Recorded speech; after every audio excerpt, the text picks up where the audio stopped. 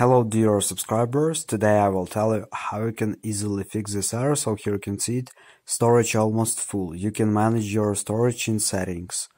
So how you can fix it? So first thing you need to try is to go to the settings, just open the settings, just find here general, and in the general you need to find iPhone storage.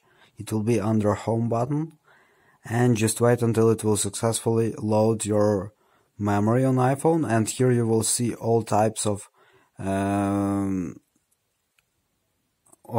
things that takes your memory. So here you can see apps, system, iCloud Drive, media, and other. So here you can also check where apps takes more of your memory and clear some data from it, or deleting them. Or you can also check maybe media takes a lot of your memory and you can delete your photos or videos. So just check your memory. So this is a way how you can fix it. So thanks for watching, have a nice day, subscribe to my channel, click like, and goodbye.